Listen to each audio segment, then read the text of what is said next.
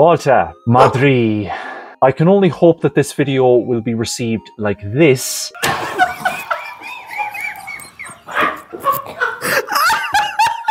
As opposed to this. But I'm about to find out, haven't I? It's only been in the last couple of years where I realized something. I think I might actually have xenophobia. Successfully diagnosed by Minton. I should make it clear that while my stance is not going to be popular with people, dog lovers especially, yeah, that's it. I thought I had something grander to say to go with that. But what I can talk about is how grander my bowels feel whenever I'm around these four-legged plebs. 5, 6, one of the 2 years old I was when I was being walked home by a sitter, minder, whatever you call them. We were a few doors away from the house, but then we came across an obstacle within the footpath. And this is where it all started. And I swear on the almighty sandals of Nicholas that this is where this fear originated. It wasn't a Siberian Husky, it wasn't a bulldog, it wasn't a German Shepherd, a pug, or a poodle. Of course it was a Labrador. What do you take me for? The seemingly most adorable looking breed of dog is also the same one that clearly had a human hand in mind for loan. My human hands. As opposed to what? My animal hand? What the hell am I talking about? I didn't know Doggo's name, so for the sake of this story, I will aptly address them as Bastard. So, Bastard was asleep. My 5 to 6 year old curiosity wanted to see if Bastard was awake. So I leaned in closer to Bastard. Next thing I noticed, this little carrier of heinous dump gave my tiny, teeny, weeny self that absolute banger of a side eye. Before I knew I could multiply by 13, it went from fetal to fucking feral. My entire hand was in Bastard's mouth for a solid second. Sensory overload. Very, very real for us autistic people. And oh boy, I felt a lot of things then. The only good thing I felt was the relief that I was distancing myself from Bastard. Throughout my life, I repeatedly found myself in situations and environments where people just could not get enough of dogs. Either that or they just didn't mind them. Through the most benevolent of intentions, I felt like my experience was being conditioned out of me. Nobody accused me of being crazy or anything, but that led to something worse. I started to think I was going crazy. Yeah, but I knew. 2 years ago is where everything came to a head. So in a horrifically rare instance where I went for a late night run, I stress horrifically rare considering that I haven't done it since, I was in the final stretch. I cut through an entire area of green that had like a straight concrete path going through it. No street lights were on, bar the ones that were on the other side of this entire area, in the distance. For all I know, I could have stepped in mick-muck, but alas, I proceeded. But then very quickly began to slow down because I heard a noise. Something was running. So then it was a matter of Timple, and I locked eyes with something. It was a shape of sorts, but fully in motion, but I couldn't make it out. It was dark. I didn't know what the hell was going on. At this point, I am now on the other side of this entire green area. So with a little bit of light, it was now illuminating this side. And I saw it. The shape in question was my nightmare. Ipkiss! Police! Merde. Freeze!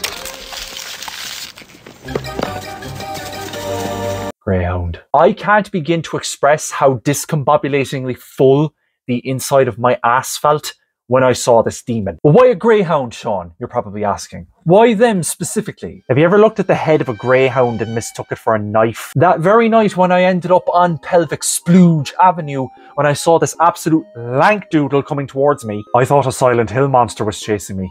I thought I created my own Silent Hill monster.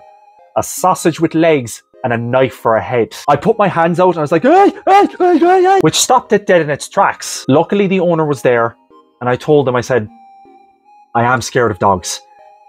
Thankfully, they were understanding about it, which was cool. What the hell were they doing out in the dark though? Playing catch? You will end up face down in a thorn bush before you have any luck making contact with El Houndsack here. I've got questions that I know are never going to be answered. I'm okay with that. You know what makes me uncomfortable with dog owners? When they try to reassure you, when they're all like, stop, they're not going to bite you. I don't know you or your dog. I don't know what's going to happen here and now, other than the fact that I want to make like Barry Allen and speed right the fuck out of there. Again, I acknowledge the benevolent intentions, but just because you say something that sounds good, you don't know if that's any good for me. You don't know me, I don't know you. For all I know, your Madra could be sizing my legs up for chicken wings. Brief detour. Has anybody ever done the Superman with a groin guard on?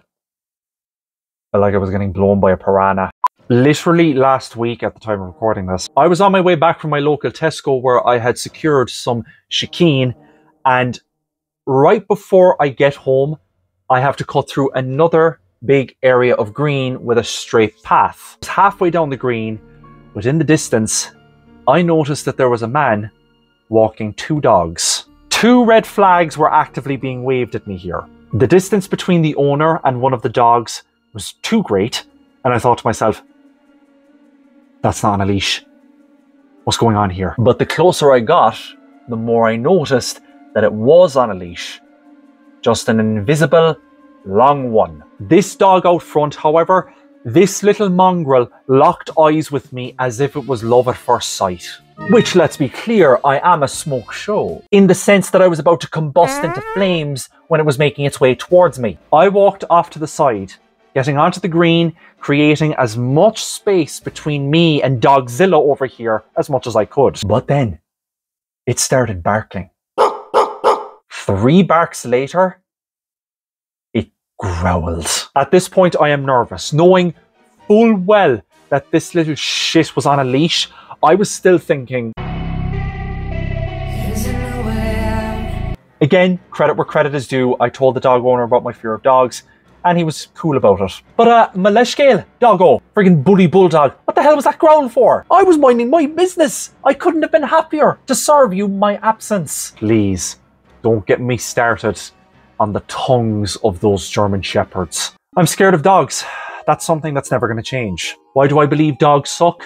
Is because they have teeth and they made their mark. Like, I have fears that I'm actually interested in conquering.